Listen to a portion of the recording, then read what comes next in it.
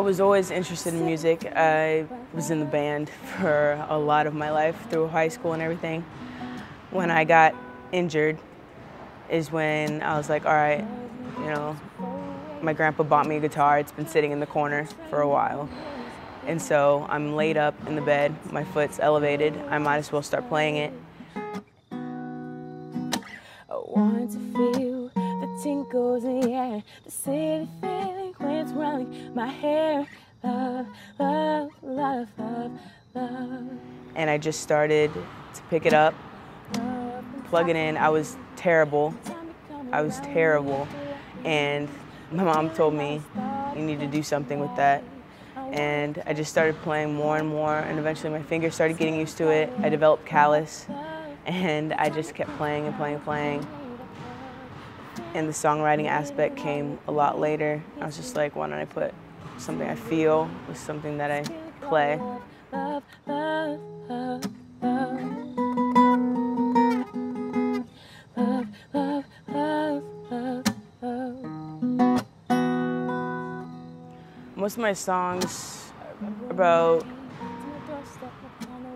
the world, in which if I have a problem with something, I write about it. Maybe relationships, and not necessarily love relationships, or relationships with just people, friends, anything that's bothering me at the moment, just write it down and put it away. Every time you come around me, I feel at ease. The feeling of the start, I can't deny. I want it just to come alive. This feeling called love, love, love. Every time it comes around, you give me that bug. The feeling of it alone with me gives me tingly. The difference between practicing for music and practicing for basketball is you can practice in music over and over and over again, and you could play exactly how you practice. You could practice for basketball as many times as you want. Nothing will prepare you for an actual game situation because it's different every single time.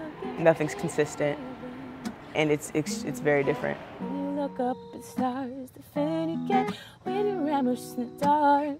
Playing in front of people musically, you know, you're by yourself. When you're on a team, you have other people out there who are willing to go for you and willing to die for you, put their life on the line, their bodies on the line for you. When you're by yourself, when you're performing, it's like, it's you. That night, I want it just to come alive. Love, love, love, love, love. When I have the guitar in my hands, it's like a release. I can vent by just a few simple strums or a few simple finger stylings, and it's like a weight's been lifted. Silly thing about love.